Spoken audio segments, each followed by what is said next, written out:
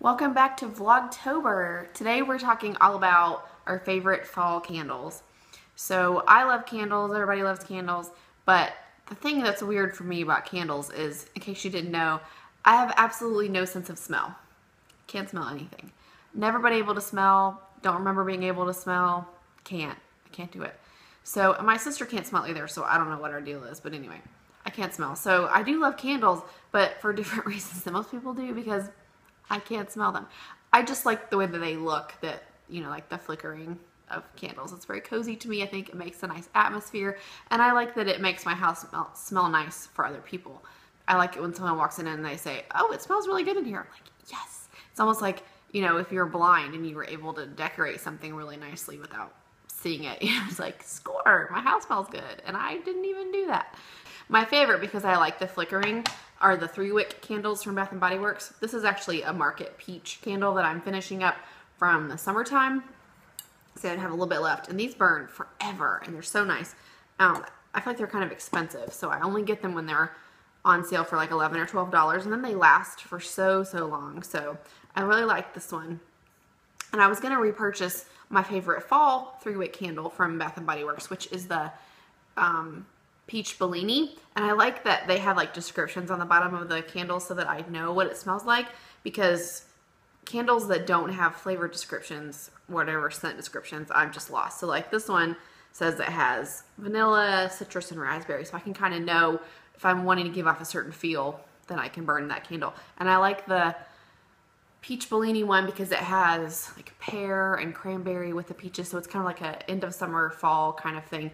And the one I had last year came in a really cool container that was like orange and gold, and it just looked very fallish and metallic. I really liked it. So I was gonna purchase that one, but I ended up not having to because my husband came home last night with this candle from Yankee Candle Company, which he's not one to come home with candles, except for the fact that somebody at work where he works, their child was selling these for a school fundraiser, and he is a major softie for children and their fundraisers. We always have all those like coupon books for restaurants that no one ever eats at. We always have those, and now we have this.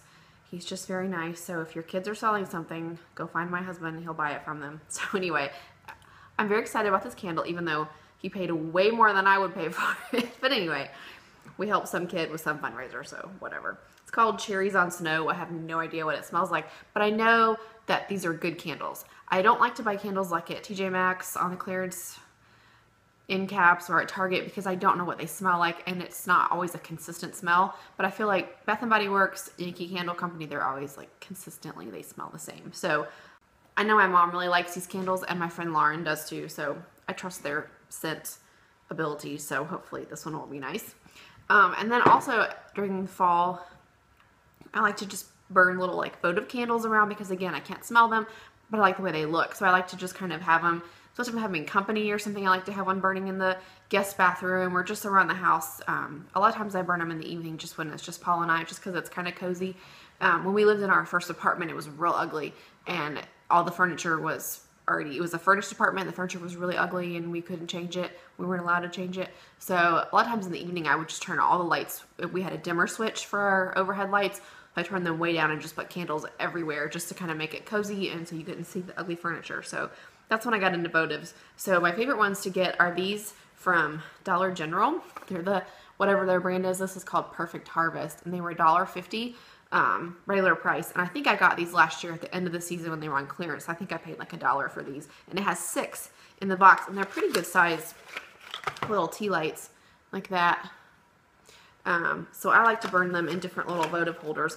I got these last year again at Dollar General. I love Dollar General.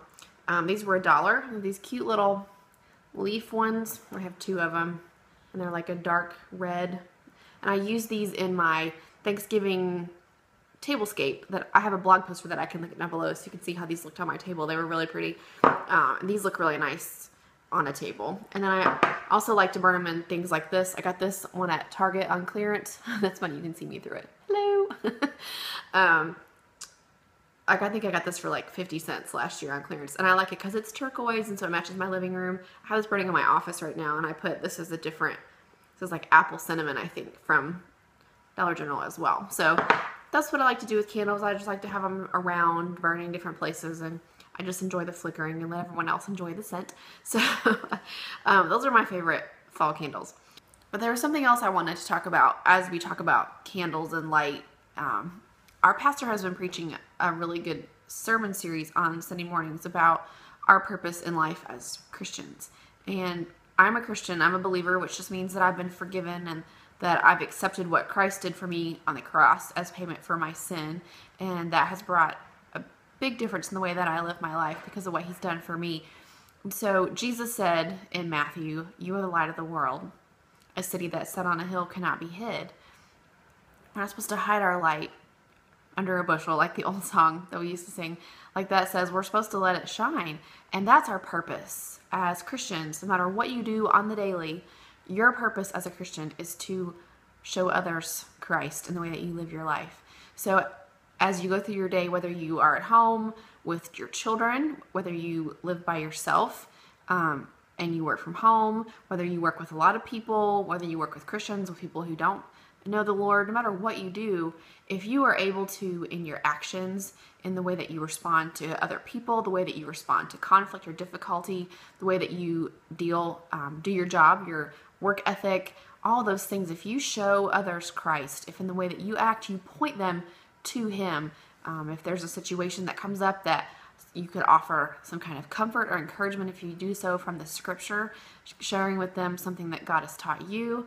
Any of those things are showing Christ to other people and reflecting his light.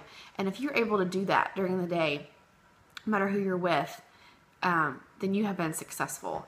My husband works in sales right now, and sometimes he'll come home from work at the end of the day very discouraged because he didn't sell anything that day. And he'll say, "Oh, this day was a total failure. This was a fail day. I didn't sell anything." And I'm able to remind him, were you honest? Were you kind? Did you encourage someone? Did you act the way that a Christian should act? Did you show others Christ in your actions? Then yeah, you were successful today. Maybe you didn't make any extra money, but you were successful, because that is ultimately our goal as Christians, is to point others to Christ. And the same goes for me. I don't make a lot of money with what I do. I don't get a lot of recognition, but that doesn't matter. If I show Christ in my actions, that makes me successful at the end of the day. So even if you spend your whole day changing diapers and picking up soggy Cheerios, whatever it is that you do, if you're able to show Christ to others through the way that you live your life, if you reflect him, then you are successful. So when you see a candle, when you see the flickering, because that's what's important, not what it smells like, I hope that you'll be encouraged that your purpose in life is to reflect Christ's light and to show his light to others. So that's it for today's Vlogtober. Thank you so much for joining me, for watching along with me this month. You can see the rest of my Vlogtober videos down below. And I also will add the links to the other ladies that are joining me for Vlogtober. Be sure to check those out as well. Hope you all are having a great weekend or week or whatever day it is that you're watching this. And I'll see you next time. Bye!